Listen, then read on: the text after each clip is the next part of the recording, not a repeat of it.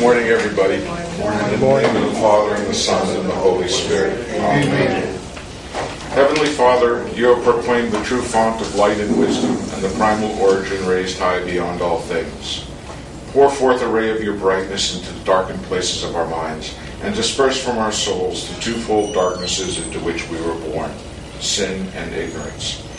You make eloquent the tongue of infants, refine our speech, and pour forth upon our lips the goodness of your blessing. Grant to us keenness of mind, capacity to remember, skill in learning, subtlety to interpret, and eloquence in speech. May you guide the beginning of our work, direct its progress, and bring it to completion. You who are true God and true man, who live and reign, world without end. Amen. So, just to bring to your mind, just recapture what we had, about 15 days ago. So, not exactly, but at least that structure. So, first we have the prologue. You don't write it, because you already wrote it. Just to bring to your attention. Prologue means the writing to calculus and things like that, okay? Chapter 1 to 4. And the chapter is exactly the first two chapters. Infant's narrative, infant's narrative, where John the Baptist and even in the infant's narrative it is beautifully arranged. That is, there is the announcement of John the Baptist, the forerunner, then followed by the announcement of Jesus' birth. Then there is the birth of John Baptist. Then there is the birth of Jesus. So that is announcement. And at the end, there are some incidents, some of the just offering to the temple and things like that. Okay? So it's at least, if you don't remember, the minute details, that is, we are not, sometimes we are not able to remember all the details. At least this much. If you can remember just this one, that would be very good, Okay, Luke's chapter, first two chapters, just having mostly four things. What are they? Two announcements and two, accounts of birth. So John the Baptist, then Jesus. So the two chapters are arranged beautifully that way. And we, if that way we, approach the Bible, it's easier, to get into our mind. It's stuck there, no? Two chapters, 1, 2, 1, 2. Finish. And there is a structure following. Otherwise, okay, what is that? And to remember all those things, they're easy. So this way, it's very easy to remember. So, okay, this is, then, for example, the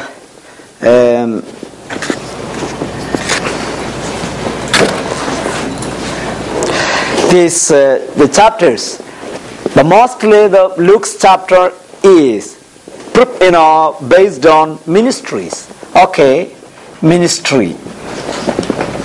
Where is Jesus' birth? Where did Jesus live? In Nazareth and in the areas of Galilee, So his ministry in Galilee. Okay? Okay, and then another one is ministry.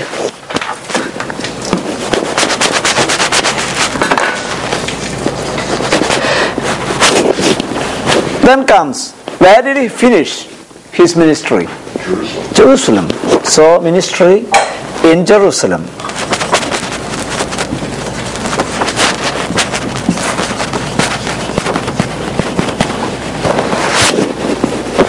Then, in between, Luke is simple. There is a preparation for ministry in Galilee, and there is a preparation for ministry in Jerusalem. You got it? So the gospel the center of the gospel is this, the core ministry of Jesus. So, the ministry in Galilee, so there is a preparation for that. And ministry in Jerusalem, there is a preparation for that. So, that constitutes the center of Luke's gospel. Yeah. I have heard, when they refer to Jesus as the Nazarene, especially when they talk to him like that, when he's before the Sanhedrin, do they refer as a Nazarene as something they just don't think highly of, or why do they just refer to Jesus the Nazarene? I don't know exactly, but to me it's called because he was his house was he's from Nazareth. Okay. And that's why, see, there was an Old Testament, prediction, no? He would be called Nazarene, no? Okay. Or there is something we are going to say, something about the Old Testament, the all people, almost all the God's chosen people were at least asked by God, by law, the prophets, the Samson, the big guys like Samson, and all those people were asked to follow the rules of what's called the Nazarite. That means there is a set of rules. For example, he should not cut his hair, he should not take wine or things like that. So there are set of rules. We shall talk about. I think you are referring to that, no? Yes. Yeah. So that is about Saint John. Yes. Thank you. About Saint John, that rule was applied. That's why he was living in desert. He was not taking wine or anything alcohol. So we have a reference. For example, we are going to come to that point, when we talk about, when we deal about Saint John. Sorry, wasn't there also an Old Testament saying, can anything good come out of Nazareth? Yeah. That's because Nazareth, that's the thing reference about Jesus. How can Messiah come from Nazareth? No, nothing good can come out. And he was foretold the Messiah would be coming from Bethlehem. And he was not from Bethlehem. But somewhere or other, the census made him to go there. And, his birth was somewhere or other, planned like that. So that he was coming from Bethlehem. Even though he had nothing to do with Bethlehem. Was just born to Bethlehem. It just because by God's plan, the census and things like that came out. Okay. Father, also, I'm thinking that Nazareth was not a big city, right? There was only one city in the whole of Palestine, that was Jerusalem. That was the big city. That's where everything happened. Yes. The big people and every event, everything happened. So all other things are, insignificant in the history of Israel. Yeah. Because everything was centered around Jerusalem.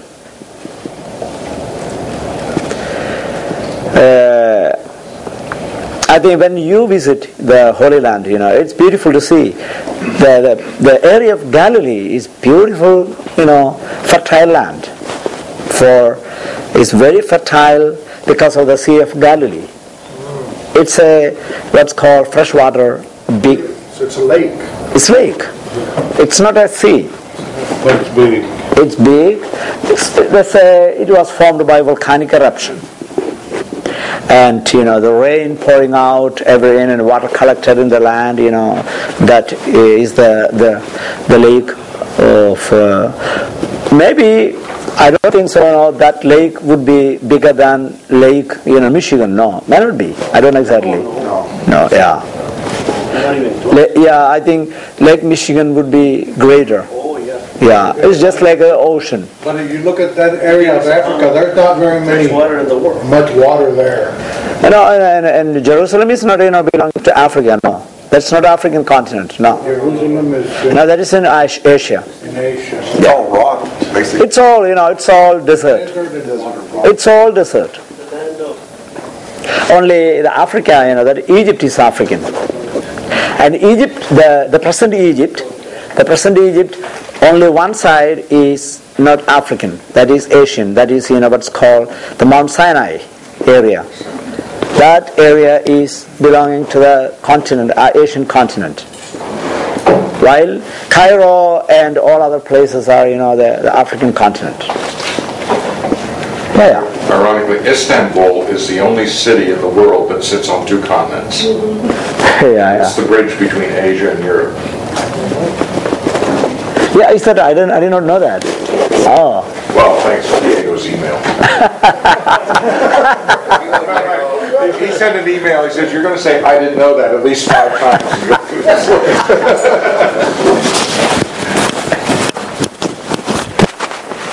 And it is beautiful, this Mount Sinai area.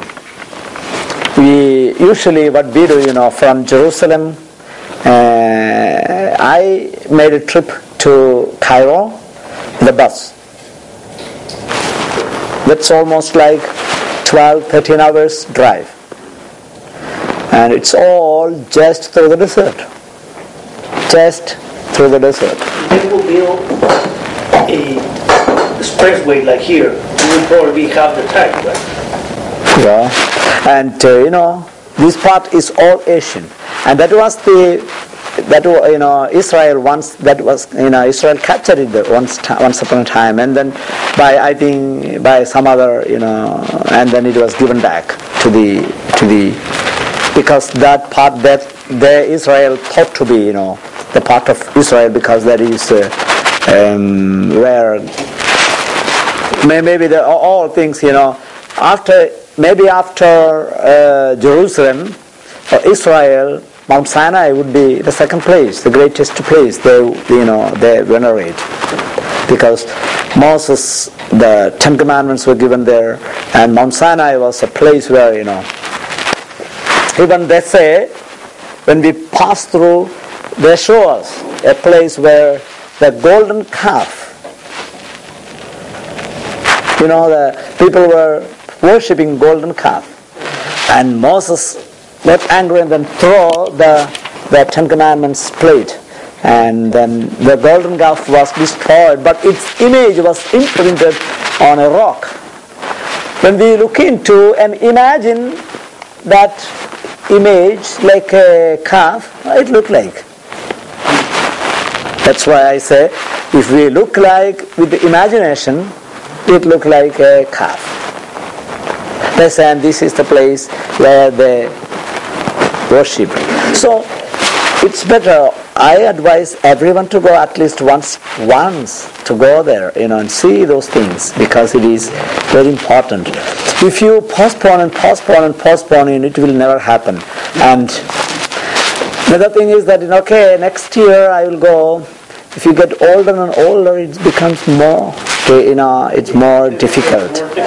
Another thing is, every year things are getting worse in Jerusalem. I mean, in their place, I have a suggestion, Father. If we can have a schedule next year, a trip to the Holy Land, let's say 3,000 or 4,000.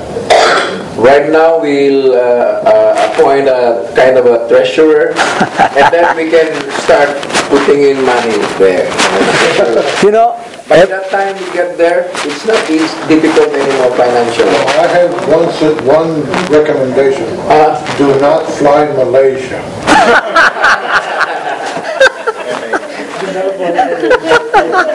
See, every year Father Louis is taking a group to Europe now. Yeah. Ask him to make a trip to, arrange a trip. Not only this group, announce in the church, and then, you may get enough people to go.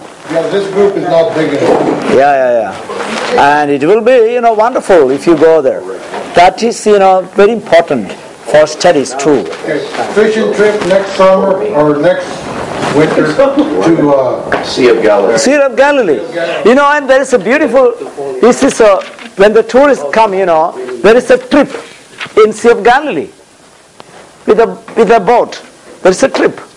So we take a boat, on one destination, and then we go with the boat, just like, as we plan. It can take, in half an hour you can just cross, very slowly, or you can have that trip, maybe for 2 hours. And then, just areas where there were, and it's so beautiful, interesting. And after that, we usually land on a restaurant site, and then go there and eat lunch, and they call it Peter's fish. Peter got a fish, no? Fishing. And then, took the... Do the 2-hour thing, can we fish? That'll get everybody. And it's really good, it's good, because it is really worth. We are always mentioning every day, every time, on all the Sundays when we come, Old Testament, New Testament, together.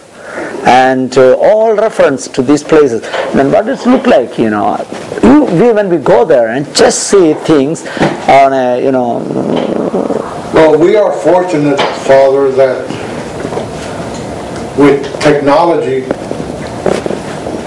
we can see those places. It's not the same. But that is true. But what my experience, when I just visited last time LA, I went to Hollywood, and I saw the place where the movie Jaws, that was filmed.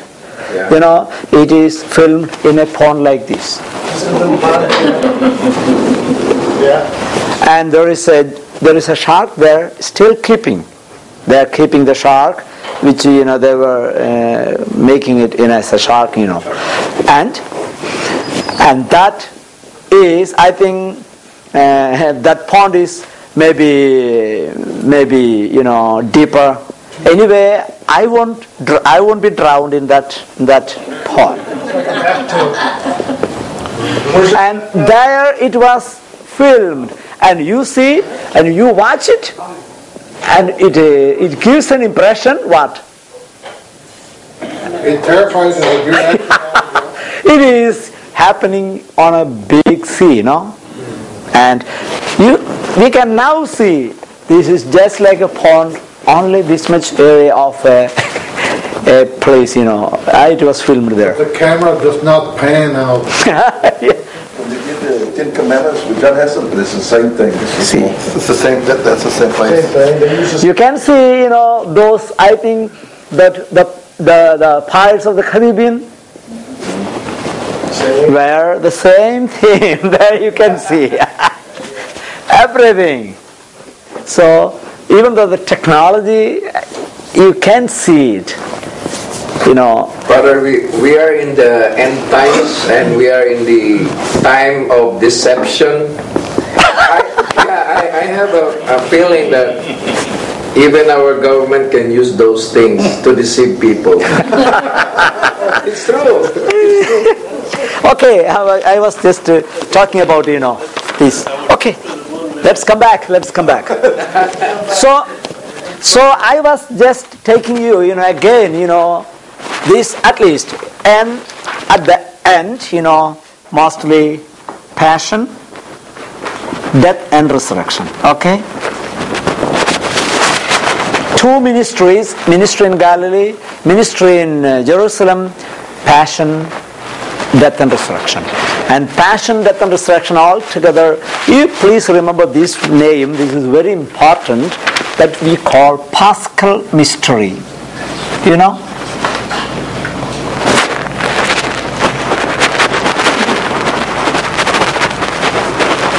Paschal mystery. That's what we call Paschal mystery. The meaning means, it's a Greek word, Pascha. That means a kind of a sacrifice and oblation and things like that. So when we suggest, when you meet with in theology, the Paschal mystery, every time, that is very important word. It contains these three things: passion, death, and resurrection. So these three things we refer always the Paschal mystery. Paschal mystery. That is a very important word in theology, because it is on this thing that all our liturgy is centered around. No? Passion, death, and resurrection. And that is the most important mystery of the Christian church. Father, we have the Stations of the Cross here on the grounds, and I didn't know it at the time that it was already planned, but I suggested to Monsignor Louis that we go through the Stations of the Cross, through his passion. I said, we actually need to have 15th place at the end where we show the resurrected and Jesus. In our, and it's going to happen. This is, mostly the Stations of the Cross is what we call Via Crucis. Right. Way of the cross. So it is where that thing, but in some places now they are putting now on the 15th station. 15th station, resurrection. So, and that completes only there. Complete, leads to the resurrection. Yeah, sure. If it finishes with the death, then it has no meaning at all, unless it leads to resurrection. And that's why St. Paul says, or Peter says in the great speech given in Jerusalem, if we don't preach the resurrection, if Jesus was not risen, our preaching is it's nothing. No? So it should lead to resurrection. Okay. So did you get a small picture of Luke? Infancy narrative, two chapters, two ministries: ministry in Galilee, ministry in Jerusalem. Then in between two preparations, at the end, passion, death, and resurrection. This is what we call the structure of Luke's gospel. Okay. Now let us take the Bible and then just analyze one after another, a little bit of it. We have. Did we see something about? No. So the first chapter, what we are going to see something about. We have already analyzed the first 4 verses about Theophilus, what is the meaning of it, and then why did we, all those things, who was Theophilus, and all those things we already saw. Okay. Then now comes chapter 1:5 onwards, the first announcement of St. John's birth. So just, somebody can read aloud the first announcement, at least this much, What chapter does that? Chapter 1, 5 onwards. During the time, in the days of Herod, king of Judea, there was a priest named Zechariah of the division of Abijah, and he had a wife of the daughters of Aaron, and her name was Elizabeth. They were both righteous before God, walking in all commandments and ordinances of the Lord blameless. But they had no child because Elizabeth was barren, and both were advanced in years. Now while he was serving as priest before God, when his division was on duty, according to the custom of the priesthood, it fell to him by lot to enter the temple of the Lord and burn incense. And the whole multitude of the people were praying outside at the hour of incense. And there appeared to him an angel of the Lord standing on the right side of the altar of incense. And Zechariah was troubled when he saw him, and fear fell upon him. But the angel said to him, "Do not be afraid, Zechariah, for your prayer is heard. Your wife Elizabeth will bear you a son, and you shall call him John. And you will have joy and gladness, and many will rejoice at his birth. For he will be great before the Lord, and he shall drink no wine nor strong drink. And he will be filled with the Holy Spirit, even from his mother's womb. And he will turn away many of the sons of Israel to the Lord their God. And he will go before him in the spirit and power of Elijah, to turn the hearts of the fathers to the children, and the disobedient to the wisdom of the just, to make ready for the Lord a people prepared." Continue, yeah. And Zechariah said to the angel, "How shall I know this? For I am an old man, and my wife is advanced in years." The angel answered him, "I am Gabriel, who stand in the presence of God. And I was sent to speak to you and to bring you this good news. Behold, you will be silent and unable to speak until the day that these things come to pass, because you did not believe my words, which will be fulfilled in their time." And the people were waiting for Zechariah, and they wondered at his delay in the temple. And when he came out, he could not speak to them, and they perceived that he had seen a vision in the temple. And he made signs to them and remained dumb. And when his time of service was ended, he went to his home. After these days, his wife Elizabeth conceived. And for 5 months she hid herself, saying, "Thus the Lord has done to me in the days when he looked on me, to take away my reproach among men." Yeah. So there are so many things, I don't know how many days we can reflect on that. At least some of the major, things we can just see. For example, Zechariah and Elizabeth, they both belonged to a priestly caste. Priestly caste. That means they belong to the...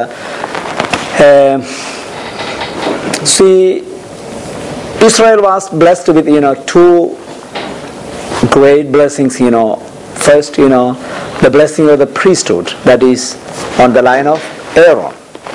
And then, again, Israel was blessed with the royal, that was in the line of David. Okay? Who? David. Okay. So these both were chosen by God. And Aaron, of course, representing the priestly class, and David, the power of God. So they both blended. They were the structure of the society of Israel. That means always the Israel was considered to be a theocratic nation. What do you mean by theocratic nation? It should not be a secular nation. It should be always theocratic. Means the principle, God is the center of their law. Theocratic. So, and for Israel, there is no other religion permissible. No. No religion other than Jewish religion is permissible. That's why all our governments are, what we call, it's secular. And religion is free choice. Anybody. And the government has nothing to do with the religion. Only thing is that it protects each and every religion from the attacks of others. In theory. Yeah, that's okay. That's okay. But at least in the way, when the other people attacks the group, it gives what's called a guarantee that everyone can practice their religion. That's we call a neutralism, no? A neutral government. That we call secularism, no? So, of course, again, another thing is very important. we have to be very careful. This is not anything about Bible, but the new society having these two words are always confused, but they are very, very different. Secularization and secularism. What is the difference between secularization and secularism? Yeah, me. The spelling? No. That's a better reason, isn't it? Because it's very. You're right. You're right. But the whole idea is different. Secularization means making the government secular and taking it out of theocracy. Secularism is almost a form of religion in itself, but one that denies religion. I think you have to be, in English, you have to look into the nuances, I think. Because secularism, for example, when we say our government is a secular government, it means it's a neutral. It doesn't mean it is opposed.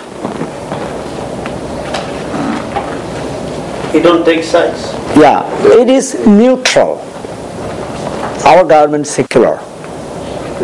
It should not, should not be opposed. Secularization means, for example, religion is out of secularized society. What do you mean by no more religion? Like It's at one point, totally out of. communism at one point became. So Still is. Well, maybe I would say communism may be the most, what's called, communism is their religion. only so. And that is the most, what's called, never been secular, in the sense, they did not accept the what's called the traditional religions. They founded a new religion, what they call communism. Communism, no freedom. Yeah, that's yeah. Okay, so secularism means, it is a neutral meaning, I think. Secularization is taking away God from the government. And that's not good, And the new media, new generation is trying to make all people secularize. That is no place for God. And they pretend to be, the other way, secular. That means neutral. Yeah, that's what I mean. That's what I said. We are in the age of deception. They deceive people. Yeah. I think when Glenn speaks like that, he gives beautifully that. See, I attended, one of his speeches, these things are.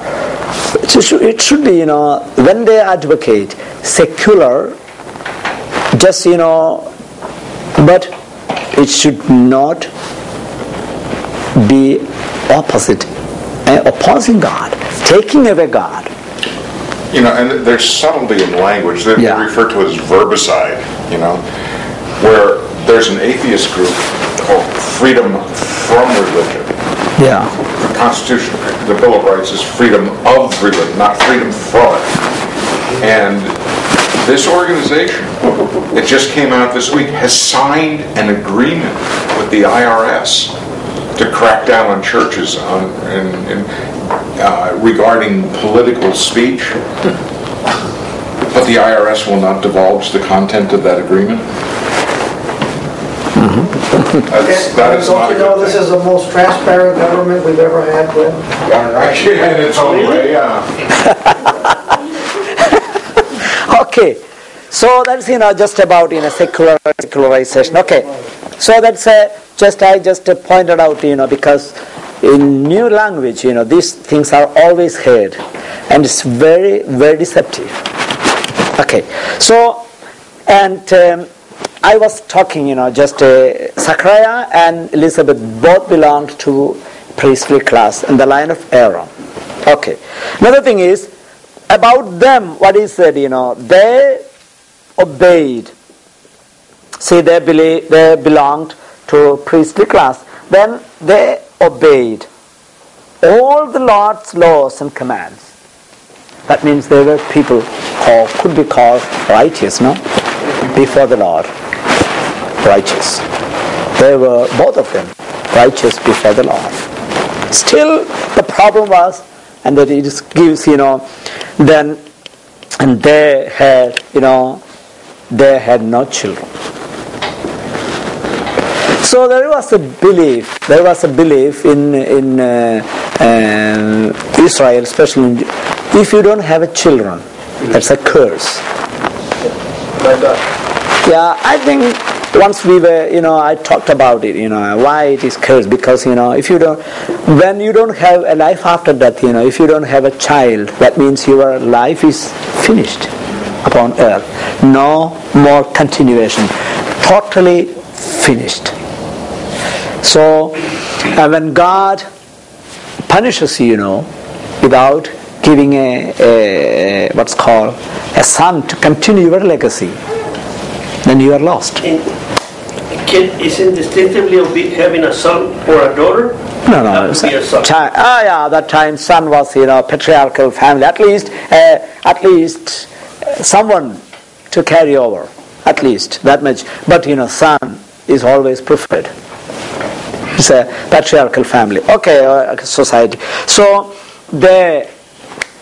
here the Bible says again, it doesn't say that, but say they were barren, they did not have children. It was not because of God's punishment, even though they were, obeying all commandments and they were righteous before the Lord. They were not blessed with the children, so they were not punished by God. That's not punishment. So it is, when it comes into the New Testament, it is what we call, it is for the revelation of God's, glory. It's a revelation of God's glory. And interestingly, we can see, and Saint John was born, from a special intervention by God. And usually Elizabeth could not bear a child because she was so old. And that age, that was not possible. That's why he asked. Did people have an idea about how old she was in real years? I mean, was she a 70-year-old woman? I think 90 years old. I don't know. That's. I think I read it one time. I'm not sure. She was past the normal. Yeah, that is the thing. Anyway, that's very clear. Zachariah knew that she already passed the years of conception. But this was kind of a God's plan. Yeah. Of course, God's plan. Because of course, like you say, there's royalty, there's the priestly, but also one of the covenants that promised to Moses was that he was, fulfilling in his life. Mm-hmm. So all this is happening in God's plan. Yeah, this is true. That's why in New Testament it is precisely given not to show, it's God's plan, a punishment, but it's God's plan, revealing God's plan. And Jesus, when he was, some people were asking, why this blind man was born blind? Was he because of the sins of his forefathers? And Jesus said, no, it's not. It is to reveal God's plan. So it's the same thing here. So interestingly to note, most of the great personalities of the Old Testament were born of barren parents. For example, Isaac, the first one. Sarah was not having a child. Isaac was born from a barren woman. Then Jacob, even when Isaac had two wives, Leah and Rebecca, and Jacob was born from Rebecca, no? And it was so late. Isaac was born. Joseph These were the two. Jacob and Joseph were from Rebekah. So Jacob's the last one, and see, Jacob loved Joseph. Why? Because he was born in his old age. It says, no? Joseph was the last one, and he was born very late. And because of that, Jacob loved him. Jacob loved him. And another thing is Samson. Prophet Samson. And his mother, I think Elkanah, no? Mother. And he was praying and praying and praying to God to have a son. And at last, God gave Samson, or Samuel. And to Samuel, his mother was barren. And she was praying and praying, and at last the angel appeared to her and then said, you will have a son. And that was Samuel. And that line is John the Baptist. This is also the way the Lord shows the people that for Him the impossible is possible. Yes. And mostly these things are clear, these are at least, that's almost like a sign that God has chosen this particular person from the very beginning to fulfill something extraordinary. So if any of us right now were to have a baby, it'd be so chosen. Okay. I wish. I wish. And does that mean you're praying for a child? So, no, should I bless you now today? Because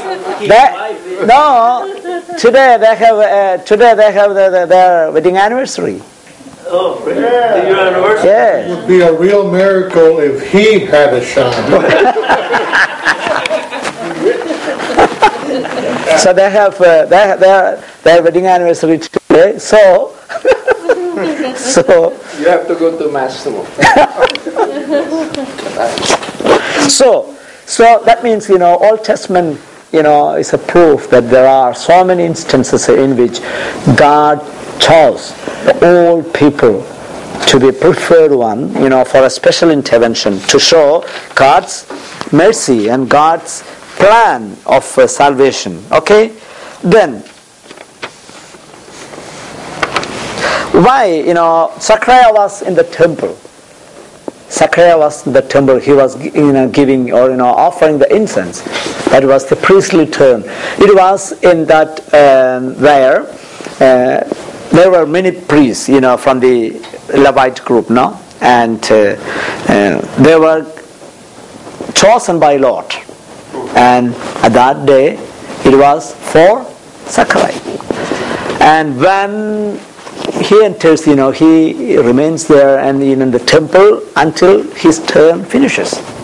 So he was in the temple and he was offering incense, and he saw Gabriel, angel Gabriel. Father, is it true that they would tie a rope to him when they went in? Is that true? Is that just I don't know. I'm not sure about it. in case they died, if they did something, they could pull them out? No, that's when they went into the Holy of Holies. That is the last place, where only the high priest can enter. Nobody can enter. Well, isn't that where Zechariah went into? It's only, it's not the Holy of Holies, only the high priest can enter. Nobody else. Where the covenant box is, covenant box is, kept.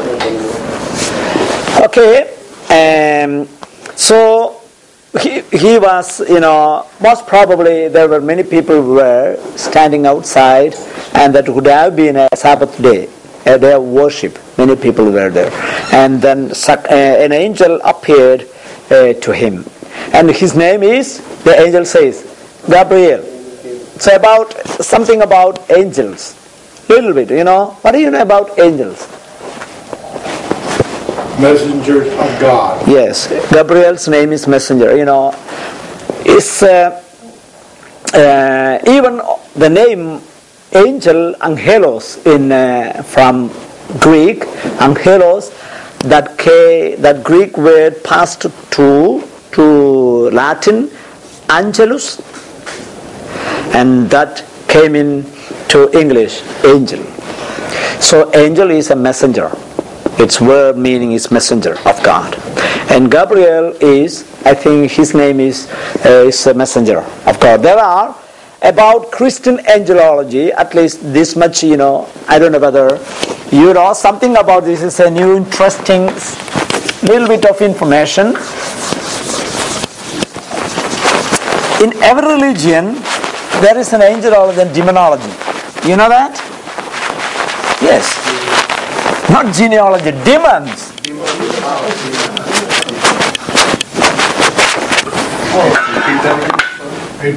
Angel and the science that deals with this called ology, psychology. So angelology. And then demonology. Well, wasn't the devil at one time angel? An angel. That was anyway, this is one thing is, we please remember this. This is purely traditional. Only thing is what we have in the Bible is, at least there are 3 names of angels. Michael, Gabriel, and Raphael. And there are references, many references in which, angel came and appeared.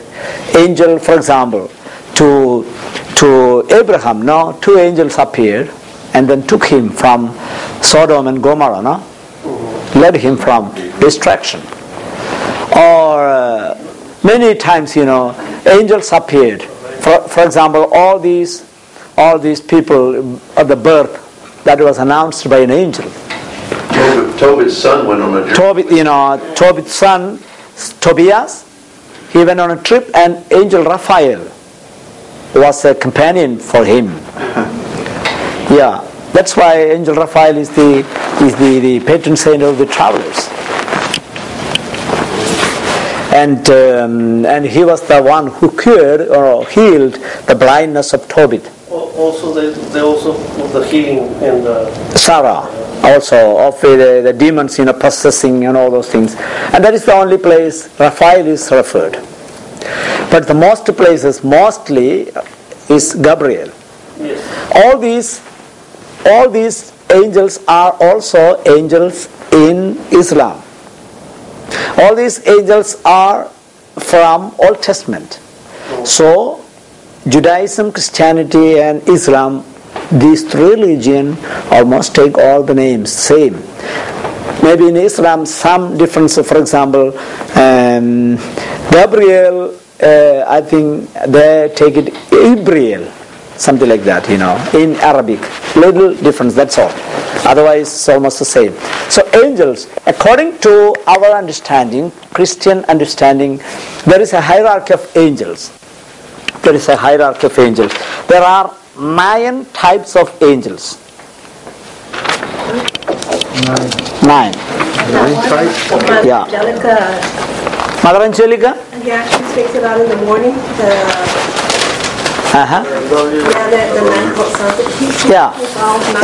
That's why Jesus says at the end, when he was caught by the soldiers, then he says, do you know that if I ask to my Father, 9 group of angels come and fight for me,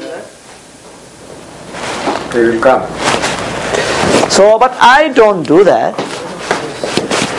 So 9 group, so for example, first we call the highest on the top, at the top of angels. It's a kind of it's a circle. I again and again insistingly say that this is a tradition, okay? Not from Bible. So it's a kind of a tradition, here is the throne of God, okay? Then there is the angels, all together. Oh, I'm not bad. Very good.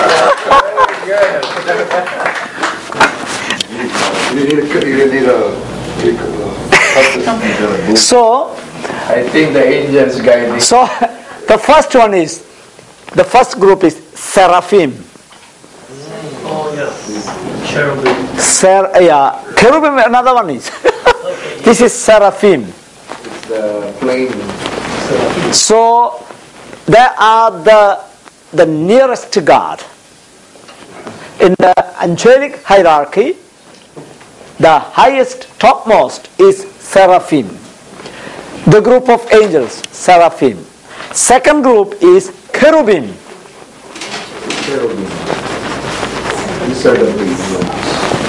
Second group is cherubim. And the third one is called thrones. Thrones. Throne? Not thorns, but throne. This is the first group. The second group, they call, dominions.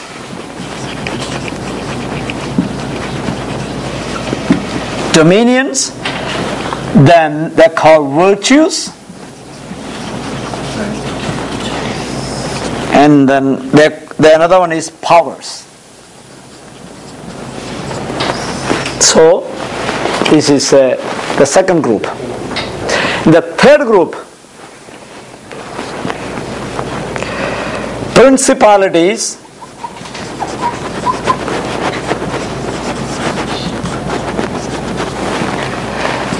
archangels,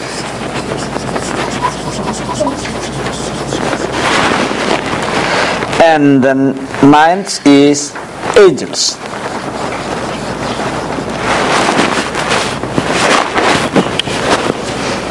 So these are the three groups. The hierarchy is this, like this. And of all, here is the three names. No? Michael, Gabriel, and Raphael.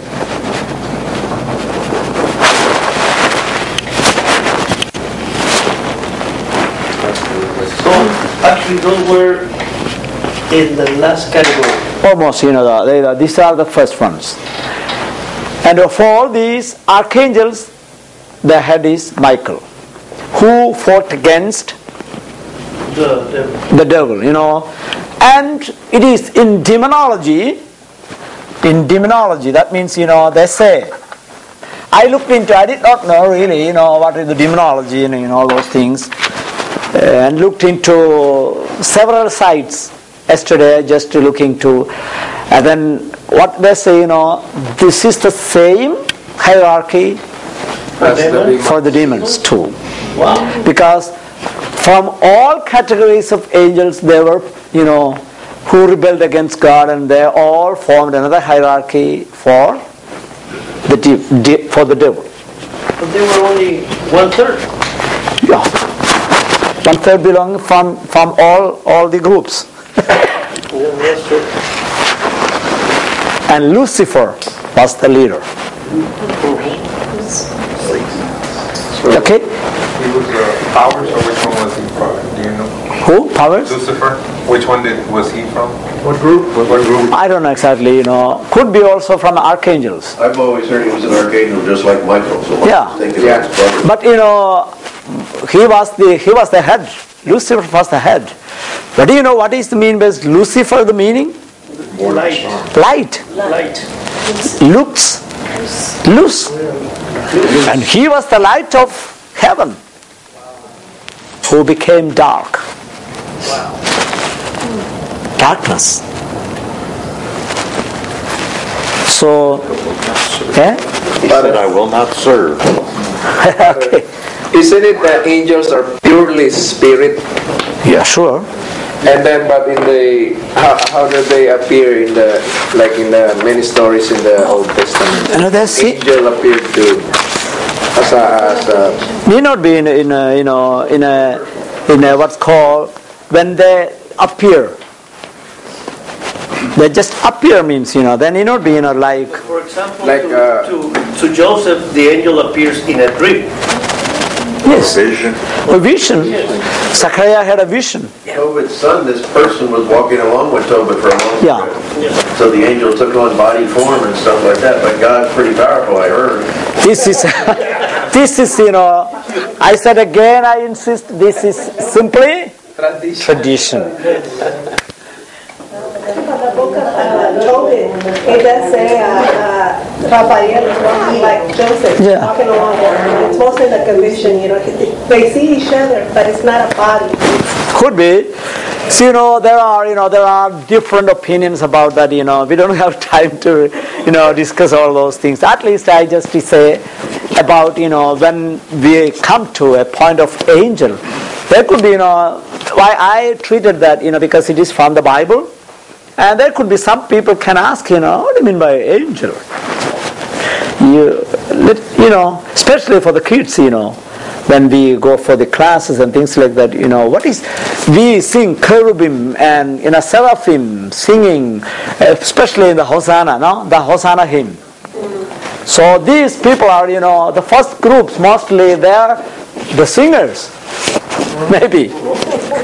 And there is at the end, after angels, there is a group of, they say, the choir, the heavenly choir.